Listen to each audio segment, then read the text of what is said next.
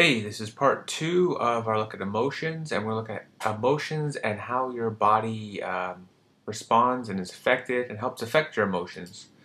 So the first thing that we'll talk about is emotional arousal. If you remember back from biopsychology, you have your autonomic nervous system. So autonomic, remember, means automatic, so it happens without any conscious thought. It just naturally happens.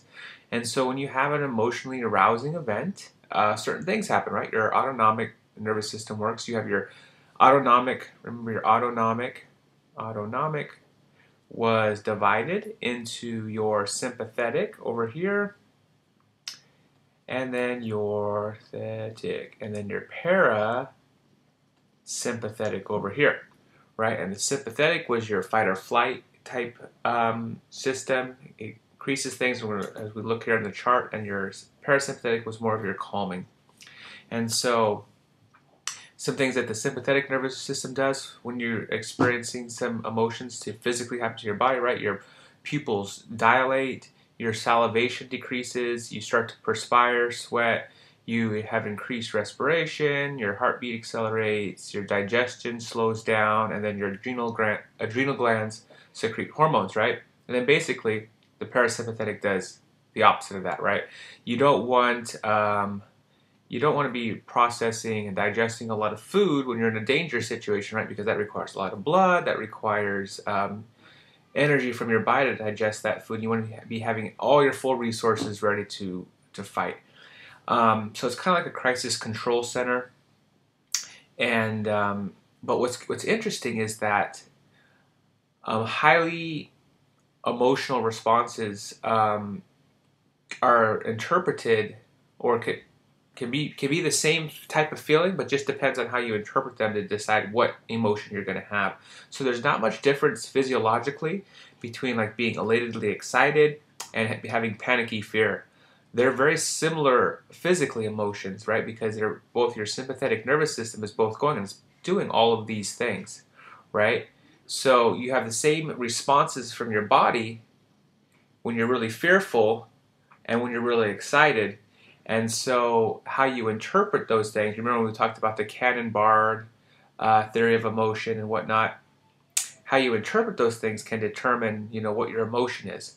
A personal example, right? My son Eli he'll be really ticked off, like changing his diaper or something, cry, freaking out, and then like you'll tickle his feet or something, and then all of a sudden he's just cracking up, right? So he's going from being just completely pissed off to, on the drop of a hat, he's just laughing uncontrollably. And so it's the same like physiological response in the body, and so he'll be like screaming or crying, and then all of a sudden he's just laughing without even changing and skipping a beat. And that's the example where he's just labeling those emotions, which he doesn't quite know how to handle yet, and labeling it a different way. All right, something that's sometimes not in psychology texts is like one of the bold on the side. It's kind of an important idea is what's called the spillover effect. And so the spillover effect is when you have a physiologically arousing event. So for instance, either you're working out or you've just watched this crazy competitive soccer game or something where you're just physiologically aroused, right? It could be, and then afterwards, because you're already physically aroused, you're more likely to interpret events afterwards in a stronger or more different way. So for instance, like after watching a soccer game, right, people often, not often, but it happens more often than you would think, will start rioting, like after watching this really competitive soccer game, right? And so they take this excitement that they have at the soccer game and it spills over into like anger or something like that. So say another example is say somebody who just got through working out at the gym and then you insult them. They're much more likely to take that insult as extreme provocation than somebody who just woke up from a nap. So it depends, and the spillover effect can work and spill over into other events. And since your body's already physiologically aroused, right?